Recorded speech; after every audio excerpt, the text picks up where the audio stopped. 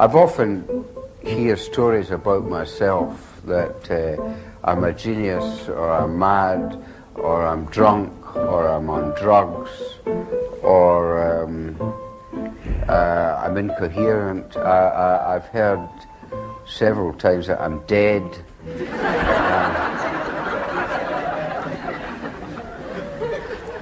One woman came up to me recently and said, "Did you used to be R.D. Laing?"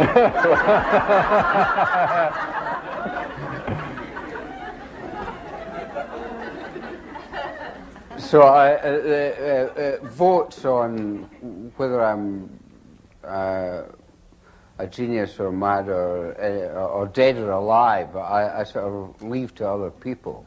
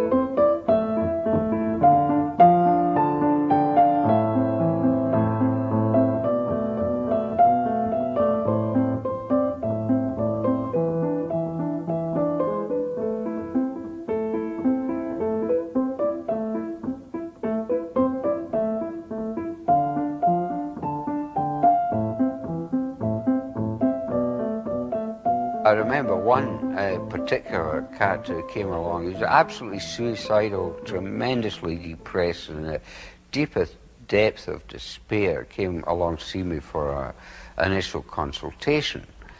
And I've developed the therapeutic idea that it is not necessarily a good idea if you're in prison, in a dungeon, say, and the door happens to be open, to adopt the policy, I'm not going to walk out of this state of affairs unless I discover how I got into it. Forgotten how I got in here, but I'm not going to walk out until I work out all the reasons I got into it. Now, that is not doesn't necessarily help you to get out of it, to find out how you got into it. It might be useful, but it often isn't. So I will say then to someone who's absolutely no, when was the last time you remember ever being happy? Or is there anything that you can scan in the last 24 hours, the last 48 hours, go back as long as you like, when you last felt okay? So I adopted this policy with this guy. Instead of going into all his family history and all what he did, so I got him onto what he enjoyed. He would go out for a walk and whistle. Whistle. His favourite tune, or something that occurred to him. He'd forgotten that he could actually whistle. You know. So we get into a sort of rap about this. At the end of 50 minutes, he was we were exchanging jokes, his favourite jokes and my favourite jokes, and so I suddenly said, "Well, it's 50 minutes. The time's up." The guy was and as he got to the door, he suddenly went. Remembered that he had come to see me because he was suicidal and he was depressed. And he started to object that he hadn't had his money's worth. He hadn't spent our time going into his depression. I said, you've had 50 minutes with me, and you're not depressed now. Don't you think you might sort of go away and think about what happened between us, and so such that you forgot about your depression for a bit? And the best way to keep depressed is to keep on thinking about your depression. You forget it if you can. And if you can't forget it, then all right, we'll have to go into it. Most of the people we meet are likely to be very, very frightened people whose so-called negative symptoms or positive symptoms or tokens of criteria of their disorder are defenses that they're putting up against their fear. So they might actually be so flipped out they're not aware that they're frightened, but we know that they are. So one of the things that one can at least do is to conduct oneself according to the ordinary ground rules of courtesy, politeness, and ways of showing the other person that you respect them as another creature and that you are not going to do anything to them that they don't want done to them. And even then, one's probably not going to do anything to them. One's harmless. That is not immediately apparent to the other person. And it's no use saying I'm harmless, because the most harmful people say that. You know, trust me. Give me direct eye contact. You know, I never trust anyone who asks me to trust them. The way that we attend to each other, the way that we treat each other, the way we treat each other is not reified as pills and things as treatment, but the treatment that we give someone is the way we treat that person. It should not be a noun, it should be an active verb.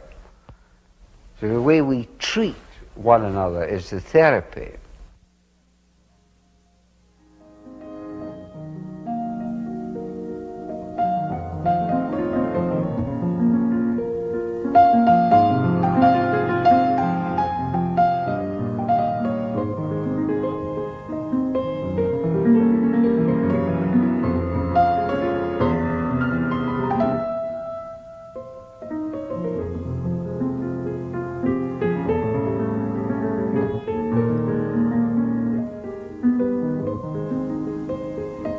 Being an only child and my parents not being people in for having many friends. I don't remember a single friend of my father or my mother ever coming round to our house in the whole of my childhood. I don't remember ever being taken to anyone else's house by either my mother or my father outside of the family. Ever.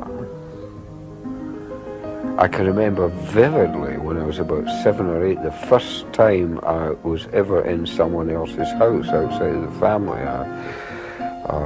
A boy in my class at school, I went to his house, and another house, another world. Amazing to me. I've had I think that sort of childhood that I had has obviously sensitized me to this area of life more than maybe most other people are sensitized to this area.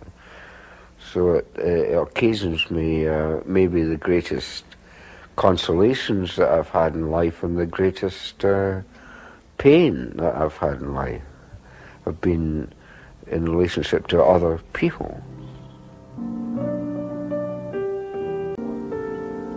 I felt for years as a child, in my immediate circumstances of living, I did not find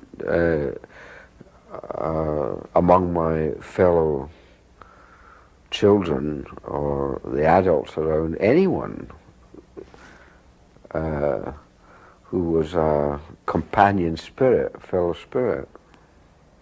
This, of course, made me wonder whether there's something the matter with me or something the matter with the world, or is it just one of those things? Does everyone feel like that but don't talk about it? Or is it just me? And so forth and so on.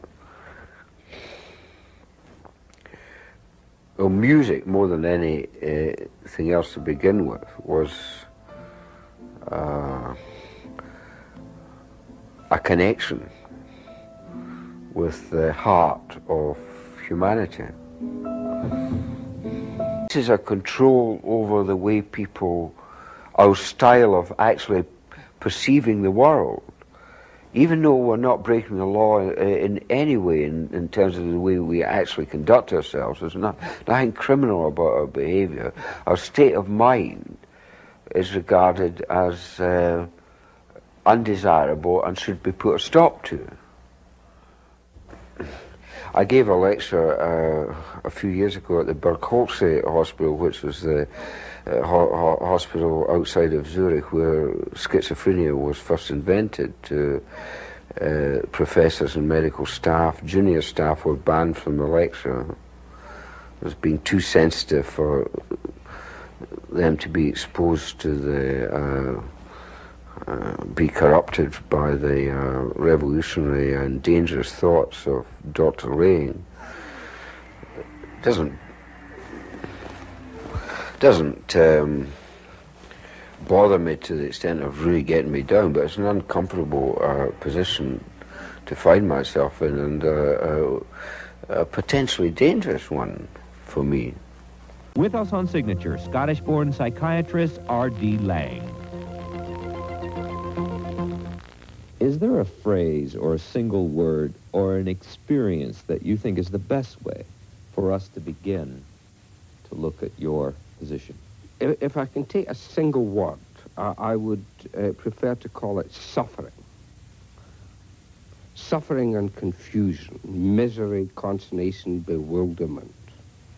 Consternation, bewilderment, dreadful, hellish states of mind that people get into, so they're so paralyzed by their fear. People are afraid,